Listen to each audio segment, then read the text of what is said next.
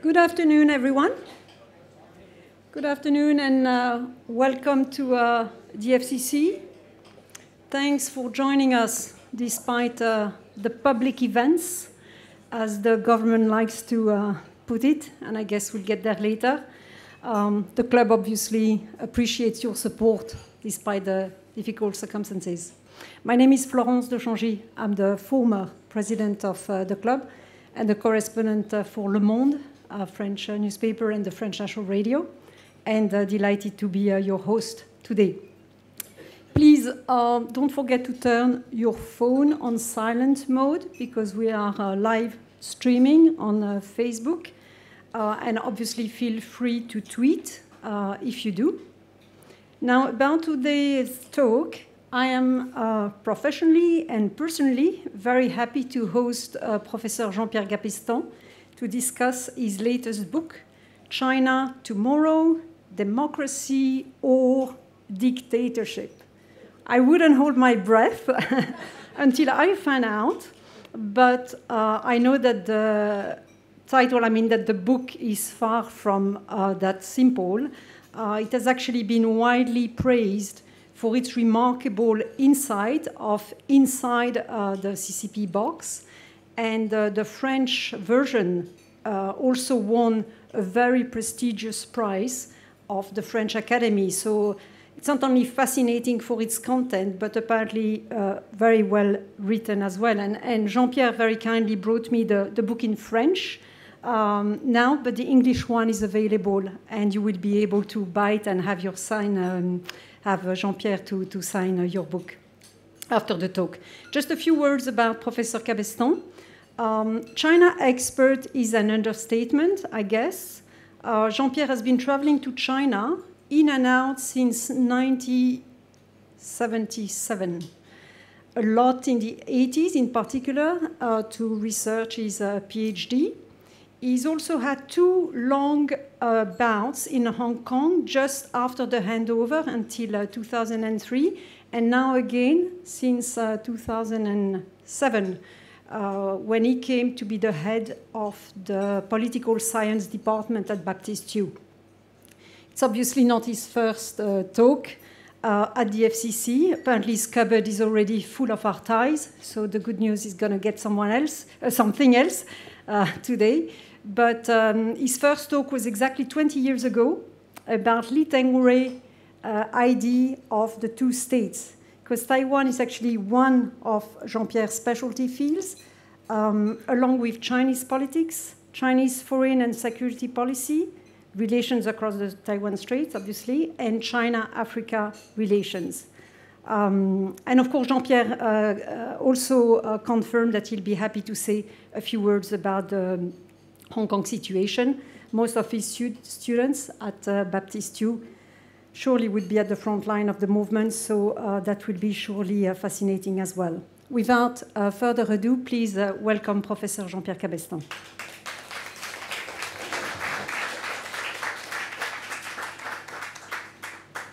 Thanks a lot, Florence, for these kind words. Thank you to the FCC. Thank you, Jody, for hosting me again in this very nice dining room. I'm very pleased to be with you and to recognize many friendly faces around today, and new friends as well. I'm going to talk mainly about China, but of course I can't miss this occasion to say a few words about Hong Kong. Should I speak a bit closer to the microphone? Okay. I think in a sense the Hong Kong and the Hong Kong situation is at the heart of my book. Here you've got what I've called, and for quite some time, a clash of political values. A clash between the political values which still dominate in China, the ones promoted by the Chinese Communist Party, and the ones which dominate here in the Hong Kong as a community, as a special administrative region of the PRC, liberal values in a political sense. And how do we reconcile those two sets of values? Well, what we've seen in the streets in the last few months tend to indicate that it's very hard, actually, to find a reconciliation. And we have now a hybrid political system in Hong Kong, which is, I'm afraid, here to stay. because of that impossible mixture or impossibility of mixing a one-party system with a multi-party democracy. You have to choose either or. And the unfortunate fate of Hong Kong is to be under the rule of a one-party system, which is the dominant system in mainland China. So I don't know how you can solve this issue, except that, of course, we're living a revolution, but I'm afraid that I'm rather pessimistic that it will be very hard for Hong Kong David to win over China Goliath in the foreseeable future. In the foreseeable future, because in the longer term, who's going to win? Maybe Fukuyama will be right. We'll see. I have, on purpose, sort of rehabilitated, at least partly rehabilitated, Francis Fukuyama, who we remember very well, in 1989 predicted the end of history, democracy, the end of the Cold War, and democracy had prevailed everywhere, and and there was no way or no risk of moving back to the previous era where authoritarian system dominated. He was wrong, and I think he has recognized that. But whether he will eventually become right as far as China is concerned, I think remains an open question. The major argument of my book, in a nutshell, is that the Communist Party regime is strong, still very strong, that adaptation to the environment still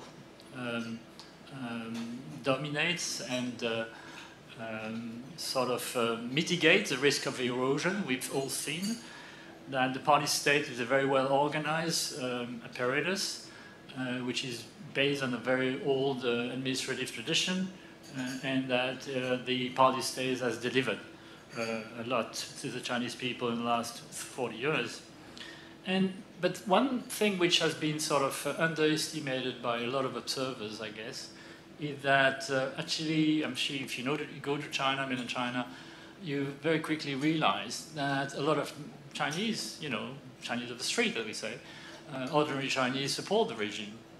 And that's, to me, a quandary, and that's a kind of a puzzle, which I wanted to sort of unpack and see better what's going on and why people are so supportive of the regime. The big question, of course, the big question mark is down the road, how can such a one-party system evolve over the years, whether it can, move towards another political system, and or whether it will remain a kind of authoritarian, paternalistic, imperial, but also very elitist political system. Now, and that's my provisional sort of conclusion at this stage.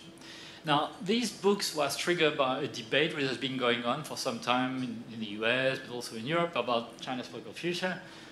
One of the immediate triggers of that book was David Chambo's book. David is a very old friend, but I don't fully agree with his book titled China's Future, which was published, I think, in 2015, if I remember well. There was another book published more recently by Pei Minxin, I'm sure you know him, well-known American Chinese authors, who thinks that corruption is going to sort of kill the regime in the foreseeable future, and he has predicted that the Chinese Communist Party will, and the PRC won't survive much longer than the Soviet Union, 77 years maybe. So I tend to disagree with him. And a third author I mentioned here is Andrew Nathan from Columbia University, you may have heard of. For a long time, he sort of promoted the idea of, political resilience. The resilience of the regime has been very strong. But in 2012, because of the Bosili affair, what happened, the crisis within China, he started to move away from that. He said, maybe, the regime is not that resilient. So those three friends, actually, they're all good friends, sort of convinced me, apart from my wife, who's present here, who was, I think, was the whip in the family to sort of convincing me to write this book in the summer of 2017 instead of going to Africa to do some more field work. So that's what I did. So the first version of that book was actually written in the summer of 2017 and published in French last year.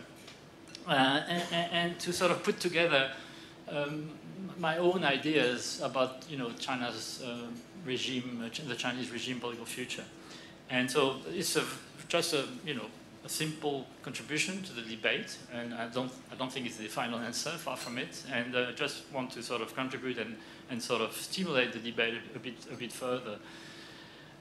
Now, I don't have much time, so I'm looking at my watch, and I want to make a few points regarding the content of the book itself. Okay. First of all, my first question is, why do Chinese people support the CCP? Now, it's not based on ether. Actually, it's based on opinion polls, which have been conducted by a number of people in China. There's been a number of polls and surveys which I've mentioned in my book. But it's amazing that even 10 years ago, 15 years ago already, 84% of the Chinese believed that their country was democratic. Now, it may have gone down, according to most recent opinion polls, in 2016, to 63% support the political system the way it is. They think that the political system and the Communist Party, represent their interests and serve the people. 为人民服务 in Chinese, as you know. So now, of course, you can say that's part of China's tradition. Government, if you look at the well-known classical sinologist Theodore de Bary, he said about the Song, the Ming Dynasty, the rulers will serve the people, but so it was a government for the people, but never in Chinese tradition by the people. I agree with that, but my own point on that is that we forget about what has happened since the Opium Wars in China, since the end of the 19th century. There's been a lot of debates in China about what kind of political system should China adopt, what the people in mainland China have, I think there's kind of a political amnesia about those debates, starting with Yan Fu, with Kang Youwei, Yang Qizhao, and then of course Sun Zhongshan, Sun Yat-sen, and others, Hu Shizhi, and I think there's been always a liberal and democratic tradition in China. I mean, always, for at least for one century, over a century. But of course, the Communist Party was very keen to suppress the tradition and to sort of make sure that the Chinese people on the mainland would forget about it. And my argument is that in 1949, the Communist Party established a Soviet tradition, a new tradition, created a new Soviet political culture, which has been imposed on the Chinese society for 70 years. That's long. And that has quite a big impact on the way people behave and relate to the authorities in China. And that's my main argument. Even the language has been changed by the Communist Party, which is no surprise. The Soviet did the same. Lenin and Stalin did the same with the Russian language. So that's my main argument, to sort of demonstrate why people have that view of and why they do remain distant from the political system and from politics. Now, we can come back to that in the Q&A. My second argument, of course, is that maybe political beliefs, values are not enough, and the Communist Party has sort of based its power on a lot of control and repression as well. So it's a mixture of belief, but also tools of control and repressions. I have a chapter on China's civil society, which I see being very much on the leash. And the Chinese Communist Party has adapted to this new environment where you have many more forces at play in the society, all the way from private businesses to NGOs to all sort of intermediary groups. And I've tried in that chapter to see why people sort of don't rock the boat too much. Of course, and the party has been very good at winning over a lot of NGOs and actually funding the NGOs in order to control them. The same would apply to the internet, which has developed very quickly in China. Of course, there's a lot of surveillance, but at the same time, most people don't need a VPN. Only 90 million Chinese have a VPN. Well, it's not a small number, but 90 million out of 800 million netizens, it's a small minority. And so they sort of accommodated the system and they accept it. The other thing is the Communist Party has remained very attractive for everyone who wants to succeed in China. That's why, you know, a lot of Chinese students overseas, they not only silent, but they keep an eye on their neighbors, because that will help them entering, getting into the party and being promoted in the system. Now, you can say that there are forces which didn't exist in the Mao, which are pretty much at play now, like the religious revival. But by and large, religious groups in China are not political. They stay away from politics. What they want to is to sort of protect and their autonomy and survive, but they don't want. They would not take the chance of getting apart, with a few exceptions, getting into politics. So the society itself is clearly on the leash and will remain so. And I see the party being very successful. The final element, of course, is the social credit system, which in a way, it's a very clever system because it preempts any future disruption or future disorder as China is getting urbanized, very quickly urbanized. You have now 60% of the society which lives in cities, which is it's unprecedented in China. China was traditionally a rural society with only less than 20% living in the city. Now you have 60% tomorrow, maybe 2020 to 70%. It means that with that concentration of people in cities, and we know that in Hong Kong we live in urban areas, the risks of unrest and chaos are much higher than when the people were scattered in the countryside. So, and that's why they introduced, it's one of the reasons they introduced the social credit system, in order to keep an eye on everyone and to preempt unrest. And I think it's going to be pretty efficient. We'll see how it goes, because even the best dictators can't control the whole situation. But I wanted to add that element because it explains why the party has introduced that social credit system. Now, let's move to a chapter which is about the elites, because in final analysis, who is going to decide about the future of the political system will be the elites. Now, we know very little about the elites within the party, and I won't say anything about them because, you know, any Gorbachev will need to remain under very secret, hidden or hooded very long before coming out and trying to impose changes over the party. So, you know, there are no visible Gorbachev within the party. Now, what I'm interested in, and I have a section on that, is on the private entrepreneurs, whether they can become a force of political change or not. For the time being, they are not. They're clearly very obedient to the party. They know that their interest is getting in good terms with the party at the local level in particular. And now they may disagree with Xi Jinping's policy, which is to put them on the shorter leash and to impose upon private entrepreneurs party cells, party committees, and but for the time being, I think they are very much inclined to toe the line. For how long? And that's a question for the future, actually. But for the time being, they are not a force which really can threaten the Communist Party domination. Now, what about the intellectuals? Now, the intellectuals in China, I mean, the one who speak in public or even in private, are mainly, and that's my major argument, sort of new left or neo-traditionalist intellectuals. The party has restored Confucianism as one of its ideological tenets, and you've got these new Confucianists justifying, I mean, taking out of Confucius the most authoritarian part of his thought to justify the one-party system, the party dictatorship, and that the Chinese people, they don't like democracy the way Westerners like democracy, because they like hierarchy, they like order, and they like harmony. And that's this argument is displayed in every newspaper, but also by a lot of intellectuals in China today. So the liberal intellectuals have been, in particular since Xi Jinping came to power, have been sort of sidelined. They've been silenced, and sometimes they've been arrested and repressed. So what about the counter-elites, the ones like deceased Liu Xiaobo or someone like Xu Zhiyong? They're not silent.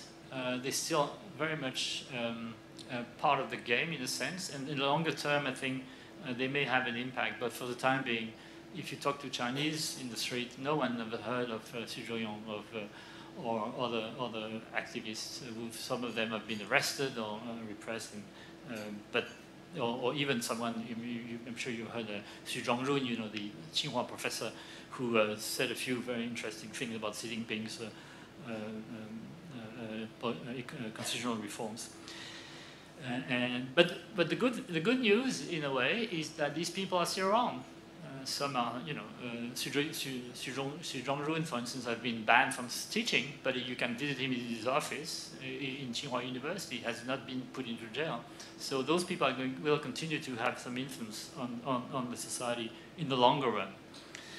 Now let's move to the, you know, the final part of my book, which is to speculate about the future. That's the most difficult part, because, you know, we're all trying to speculate about what's going to happen. You know, what can trigger political change in China. Of course, the first cause of political crisis would be an economic crisis. Well, the economic slowdown is something which we're all observing, and I think the Chinese leadership is worried, very nervous about the slowdown and the fact that it may trigger some additional unrest in China. But at the same time, I don't think that the legitimacy of the regime is only based on the growth rate. There are two other pillars and strong pillars of this legitimacy. One is nationalism. I think nationalism has been very much used by the Communist Party to sort of as a glue to stick everyone around the party, and to the point that the party claims to have the monopoly of nationalism. So if you are against the party, you're not patriotic. You're anti-China, and that's, you know, it applies to Hong Kong, of course, in Hong Kong society. So, and in China, that symbol, that tool, that leverage works pretty well. The other one is the fear of chaos, and well, of course, it has to do with what happened during the Cultural Revolution. I think the old generation of Chinese still have bad memories of those years, and they would trump freedom for stability. They would trump political democracy to security. So you can see, in terms of political values, stability, security is something which, including the middle class in China, or the middle classes, I use the term with the plural, tend to abide by. So, and that's why the fear of chaos, it's another tool, another leverage that the Communist Party has been very good at using within China. It doesn't work with Hong Kong, as you can see, but it works pretty well within China. And so so it means that even if you have an economic crisis, my bet is the Communist Party can still rely on both nationalism and the fear of chaos to keep people around the party and the government. Now, it doesn't mean there are no grievances in China. There are a lot of grievances. You've got a lot of social unrest. But the point is that most of those grievances don't challenge the Communist Party. They challenge one specific policy, for instance, the construction of a polluting factory next door, next to your living environment. But most of the unrest are not caused by political reasons. It's more social grievances, economic grievances. So, in a sense, in accommodating those grievances, the Communist Party is adapting to, sort of some kind of de facto negotiation with the people involved. The party has adapted to and has showed flexibility within China to accommodate those grievances, as long as they are not political, of course. And the problem with Hong Kong is that the grievances in Hong Kong are very political, and that they can't negotiate, they can't accommodate or compromise on those, because they want to keep the party in a leading position. So, and that's, I think, one of the things which we will have to keep in mind. Now, the final, of course, possible trigger of political evolution within China would be international crisis.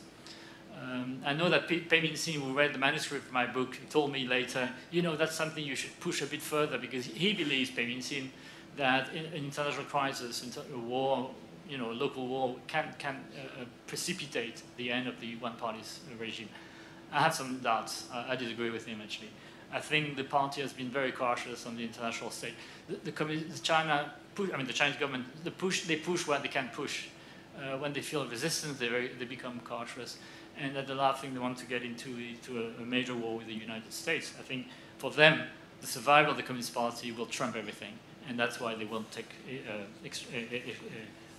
exaggerated risks outside of China. So now the question is the longer term, of course.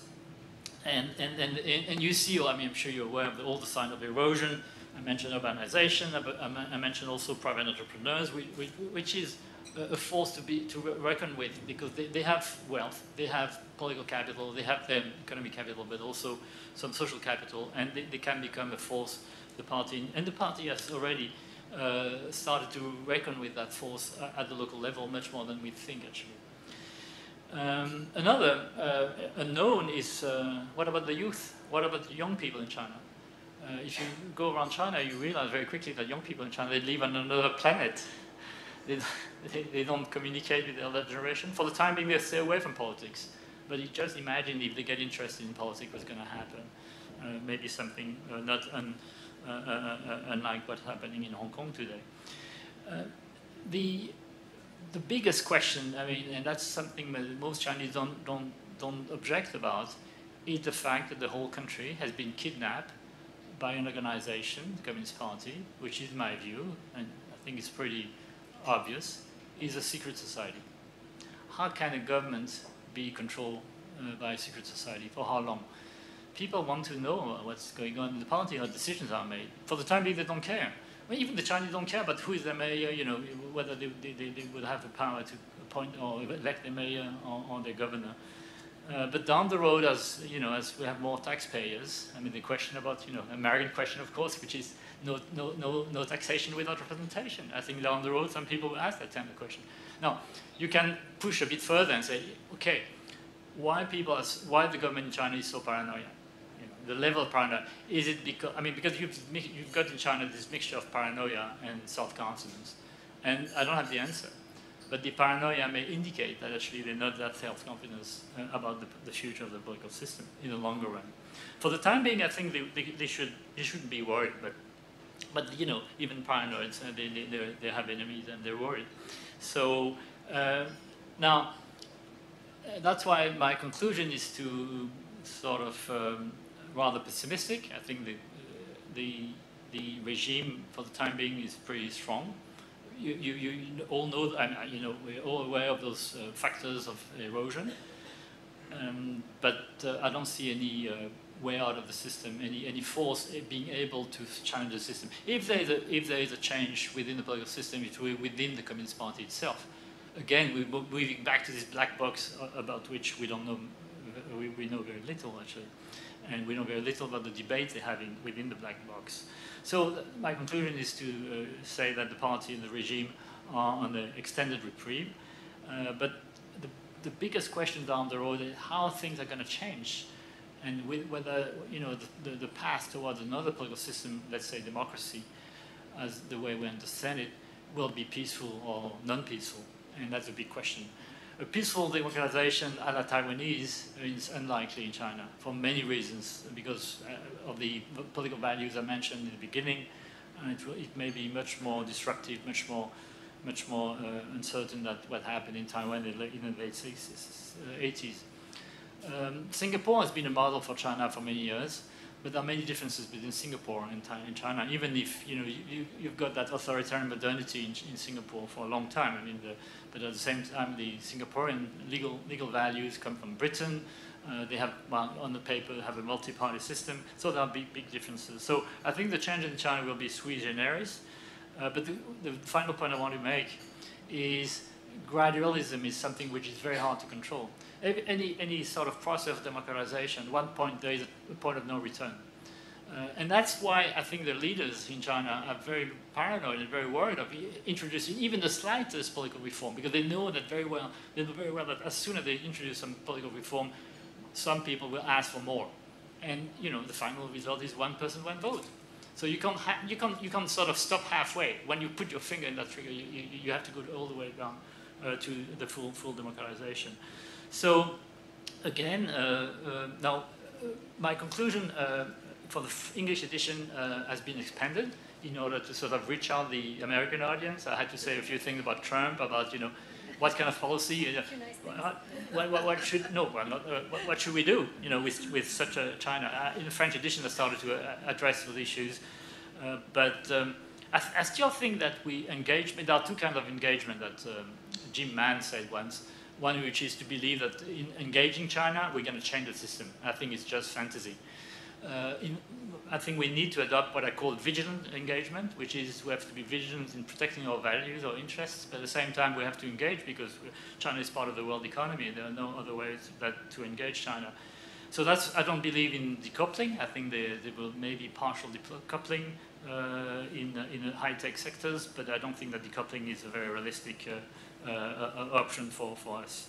So we have to be maybe more prudent, more selective. I mean, for instance, regarding the Confucius Institutes as an example, another thing, but also more self-confident about our values, and also more modest, because I don't think even the US, I'm sorry about that, even the US can't change China. China will be changed by the Chinese people itself. And again, in my final word, we're moving back to Fukuyama, who said one thing, which was, I think, pretty interesting. You don't have democracy without Democrats. And my argument is today in China there's a lack of Democrats. Maybe tomorrow there will be more. I'm sure there will be more, but it will take time. Thank you for your attention.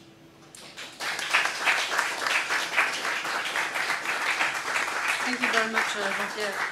Yeah, it was fascinating indeed. My first question is indirectly related to Hong Kong, but can you explain what is your understanding of the decision-taking process? Because you mentioned secret society, black box, and indeed in the case of Hong Kong, everyone is really wondering who decides what when, and we've seen Xi Jinping, 2 weeks ago, the 4th plenum, last week, these strange meetings between Carrie Lam.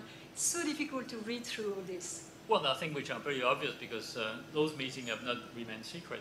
Oh, there was a meeting, by the way, in June, which was semi-secret, you know, when Han Zheng, the guy in the Politburo Standing Committee in charge of Hong Kong, number 7, I don't know if he's lucky 7, unlucky 7, I call him, because he had to deal with Hong Kong. But he went to Shenzhen where he met Carrie Lam, and they agreed upon suspending the bill, extradition bill, I think it was on June 14th, the day before she announced the decision. So clearly, no important decision can be made by Carrie Lam without the endorsement, without the green light coming from Beijing. Now, who in Beijing? I'm sure that Han Zheng reported to and got the green light from Xi Jinping himself. I mean, he couldn't make such a decision without Xi Jinping's approval. But again, we don't have any evidence of that. You know, in the Chinese system, including in particular with Xi Jinping, who created so many leading groups, new commissions, has moved the power from the government to the party and the party organizations. Nothing can be decided with him. So I think the decision to suspend the bill was approved by Xi Jinping, and the decision to withdraw the bill altogether, extradition bill, in early September was also endorsed by Xi Jinping.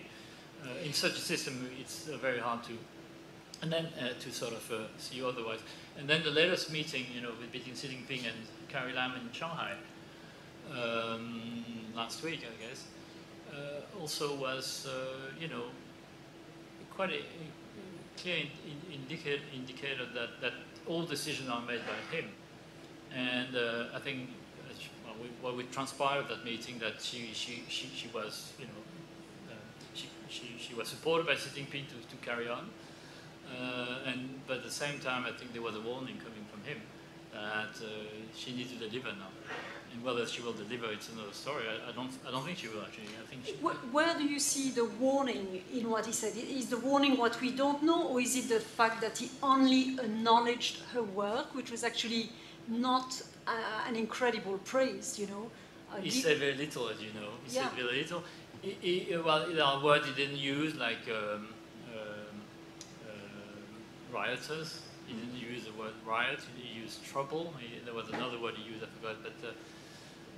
But now, I know that, well, there's been reported, I think, in Hong Kong as well, that within the leadership in China, there's been debate. I mean, it goes all the way to early August, and the Beijing meeting, there's been debates within the leadership how to deal with Hong Kong. And what I've heard, that some elder leaders of the party sort of warned him to be cautious. And he said in early August, okay, I'm in charge, I will find a way. And the old elder leaders told him in Chinese, "你看着办吧, you can't ban ba. That's your responsibility," in Chinese. But that's exactly what it means. you are on your own on that.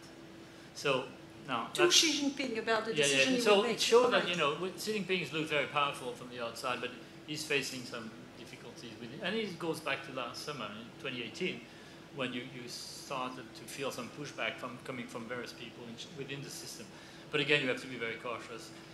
My view is that it's been contested for a year and a half, but it's not been really weakened so far. But on Hong Kong, it has to be cautious, and I think you've got different voices trying to influence him, whether, you know, he took into account those. In a way, yes, he did. I mean, because he said at the beginning, okay, no concession, no violence. So you want a bit like at the you know, 5 years ago with the umbrella movement. He said, you know, we won't make any concession, but we want to avoid a bloodbath. Yeah. But they've made 3 concessions. I mean, first of all, the suspension, then the withdrawal, and then the decision made by Carrie Lam to open a dialogue, you know, which at the beginning was sort of perceived as being a dialogue à la Macron and the yellow vest, but it's short of it, short of the Macron model, I guess. She has not really engaged. So there's been some concessions showing that Xi Jinping and the Communist Party itself is not, you know, that powerful, and is operating within a rather narrow room for maneuver, as far as Hong Kong is concerned. I mean, in China they have much more freedom to, you know, to repress the way they want, but in Hong Kong they have to be much more cautious.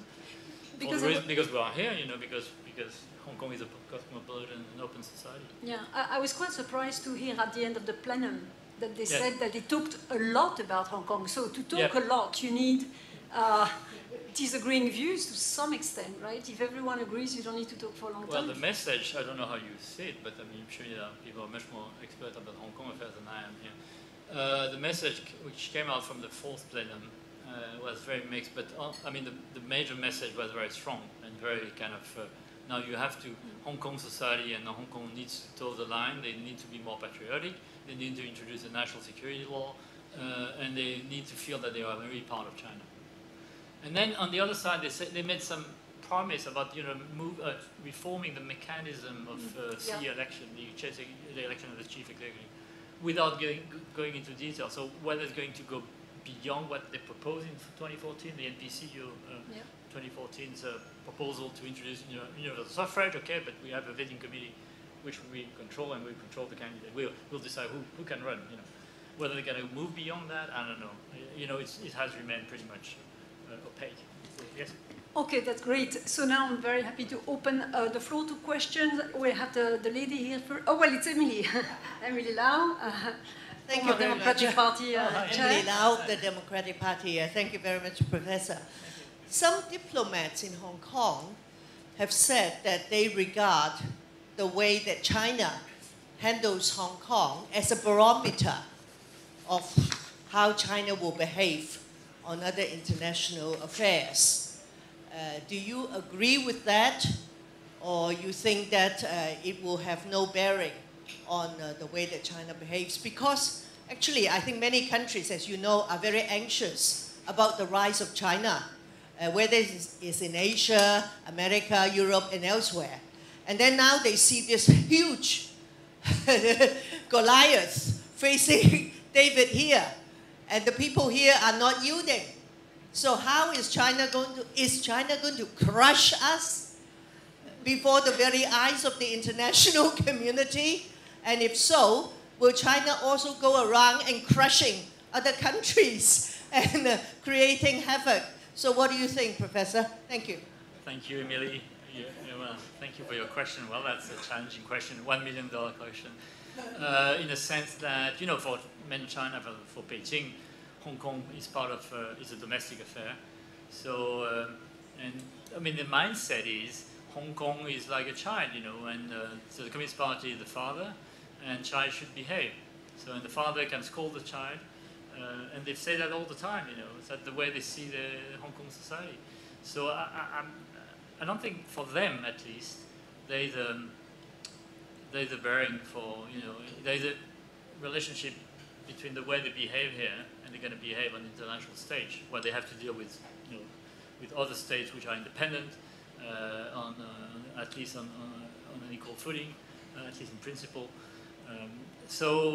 But you're right. I mean, if they misbehave here, if they decide to send the PAP and People's Armed Police or to restore order in a very authoritarian way and violent way, that will have consequences for China's relation with a lot of countries, not only the US, the EU, a lot of countries in Asia as well. I think people will draw some conclusions from that China. So that's why I think their room for maneuver here remains pretty narrow, and that's the positive side.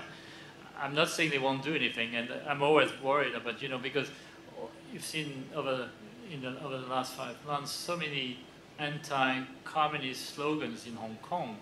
I don't think they will digest those communist slogans very well. Revenge is a dish you eat cold, and they will take their revenge, and that's what I'm worried about. How are they going to take their revenge? We've seen the different methods already used by the Chinese government, like putting pressure on all businesses which are we are very dependent on the Chinese market, like Cathay Pacific and other companies. They will impose some kind of omerta to the employees and the leaders of those companies. So it's going to be much harder, I think, to express your view here, particularly if you work for a company which is dependent on China. So, but I don't have the final answer to your question. I hope they won't send the PLA.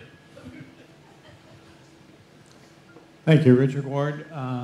2 questions that are perhaps unrelated. One is, in your identification of the risks that the party faces, you didn't mention demographics and the aging of the population. I'd like to hear what you think about that. And the second is, for those young students who are studying overseas, who are watching each other, who aspire to join the party, how permeable is the party? How much of a meritocracy do you see it as opposed to an oligarchy today? Okay. Well, thank you for the 2 questions. Yeah, demography, I didn't mention it yet. I mentioned a bit in my book. The trouble with demography is that China is an aging society, and aging societies tend to be conservative. So it goes against, it's a force which can sort of slow down any political changes in China, because people tend to prefer, to become more conservative and prefer the current system. The dictator you have, rather than the dictator you might have later. So they know the way the party and they operate, and so demography is an issue. You look at Japan. I mean, Japan has, in a very different context, has become very conservative in many ways, electing Abe, and so yes, but it's going to have an impact clearly on politics in the long run. Now, second question, meritocracy. I don't know, are you referring to Daniel Bell's book, about and ideas about the fact that the regime is meritocratic? I don't think it's, well, meritocracy is an element of selection of the elites. It's just one feature among many. And I think what dominates the selection of the political elites in China remains a patron-client relationship. So it's very much a patron-client relationship-based system. Everybody now has a university degree. It's not hard for young party members and cadres to hold a university degree, even a doctorate. And so then among those people, the ones who are promoted are clearly the ones who are connected to top leaders. Look at the way Xi Jinping has selected his entourage, the people working with him. They're all coming from places where he worked for a long time, like Fujian, like Zhejiang. Or from his family. So I think, yes, meritocracy, I would add, what you said, in other words? Oligarchy, yes, it's an oligarchy which tends to be open in spite of the corruption we know. I mean, the corruption of the system, which is nepotism. And you see a lot of nepotism, but you see a lot of anti-nepotism people within the system which feel frustrated by nepotism. So it's a mixture, but the major feature is patron-client relations. Thank you. Yeah, next question, Lena. Hello, my name is Helena Storm, Swedish Consul General here in Hong Kong. Thank you very much for this interesting and very informative seminar. I wanted to ask you, being an expert also on Chinese Taiwanese policies, if you could tell us a little bit about your thoughts on how they are developing or changing the Taiwan policies, considering what's happening in Hong Kong, or if what's happening in, you know, how these two issues relate to each other, and the thinking in Beijing regarding the Taiwan and the Hong Kong issues. Okay. Thank you. Well, thank you, Elena, for this very nice question. Well, we all know that what's happening in Hong Kong is helping Tsai Ing-wen very much, and she's likely to be re-elected in January next year. Whether she will have a majority in the parliament is an open question. She may still make it within the parliament, which is good for her, because otherwise she will have a divided government, which will be bad for her administration. And she may have a thin majority, and that's where we are, and thanks in part of what's been happening here for 5 months.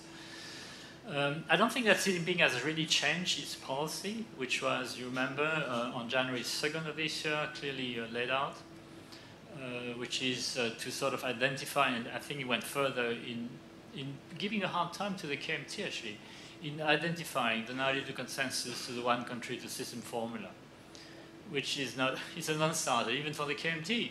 So Han Kuo-yu, the KMT candidate, has to say, you know, on my dead body, even he said it in English. No, one country, two system is not applicable to Taiwan. Taiwan is a sovereign state. You know, how can it be one country, two system? Taiwan is the ROC, or Republic of China, a sovereign state. So, so I think Xi Jinping, in a way, has put himself in a box in identifying the one country, two system to the so-called 92 consensus, which was reached by both sides in 1992, according to which, if you don't know the history, there is one China. China doesn't get into the definition of one China, and Taiwan thinks there are two interpretations. In Taiwan, it's the 一个中国两个表述. So that's where we are. But Tsai Ing-wen doesn't recognize this 92 consensus. She's not going to do it, and because she's been elected by the DPP, and they think that Taiwan is the ROC, equal the ROC. That's nothing to do with mainland China. So I don't think yet. Whether there will be changes down the road, I don't see it. You know, Xi Jinping, and that's, I think, for him, the real challenge, because I don't think he's going to achieve his objective of reunifying before retiring. He may die before China and Taiwan are reunified. That's my forecast. Thank you. At the end, Frank-Shin, thank you. Thank you. And it will be the last question. I'm afraid we're finishing at 2. Jean-Pierre, thanks for a very interesting talk. I thought it was very interesting that you described the Communist Party as a secret society. Now, do you think the nature of the Communist Party is inconsistent with the idea of one country, two systems? Can you have one country, two systems, and at the same time have a so-called ruling party that is a Communist Party? Yes, and you have it. That's a good point, yes. Well, thanks, Frank.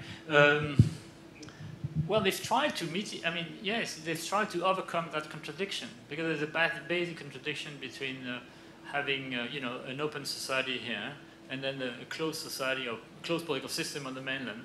And, but the Communist Party, if I can use that metaphor, the Communist Party is a sovereign. And the sovereign is not like the Queen of England, the sovereign which wants to decide upon who, you know, who runs the boat here, who controls Hong Kong. And that's why, as long as the and they've said it times and again, as long as you have a one-party system in China, I don't think they can accept full democratization of Hong Kong. I may be wrong. I hope I'm wrong, but I don't see it. You know, them sort of giving in and letting the CE here being elected by these, you know, without any restriction by the Hong Kong voters and you know, the various political parties presenting candidates who will compete for the post in an open manner. I don't see it. And the same for the LegCo. I mean, even the LegCo, you know, at one point they said, well, we're going to democratize the Legislative Council here. We're going to get rid of the professional constituencies. And I guess that they want to keep them because that gives them control over the LegCo. Even the LegCo is very weak, actually, as a parliament compared to other parliaments. It's not very strong. So they could make that concession. It wouldn't be too dangerous. I don't think. And then in the back, of course, you've got the liaison office, which is a real backside driver in this territory, and even more so since Xi Jinping came to power. So I think it can, I mean, to answer your question, it can work as long as you keep a hybrid system here, and you don't rock the boat. It means it can work as long as the Hong Kong youth doesn't want more and doesn't want full democracy and doesn't challenge the party. I mean, the reason Hong Kong has been so successful since the handover is people have accepted some kind of self-censorship. You've never seen anyone really challenging the Communist Party, but now, which is very new, unprecedented, and that's why I don't have the answer, is the fact that a lot of Hong Kong people now challenge the party rule, the party domination of China. They don't identify with the PRC anymore. The China they want is not the PRC. It's not the symbol. I mean, all the symbols, including the flag there. So now it's a Chinese, Nazi. So, and that's very new. How the Communist Party can deal with that challenge, I don't have the answer. One is repression, which is easy. The other one is to ignore it. I mean, that's what they've done. But I think they will use indirect way to sort of cartel Hong Kong, to corral Hong Kong and to sort of crawl into narrower space, giving less space to Hong Kong. But again, full democracy, it's like mixing water and oil. You can't mix them. That's why you need to keep, for China, as far as the Communist Party is concerned, you need to keep a hybrid political system here. Thank you so much, Jean-Pierre. I would still have dozens of questions, and I'm sure quite a few of you as well, but it's 2 o'clock and we should close for today. Please join me in thanking Jean-Pierre and giving him something which is not a tie. So.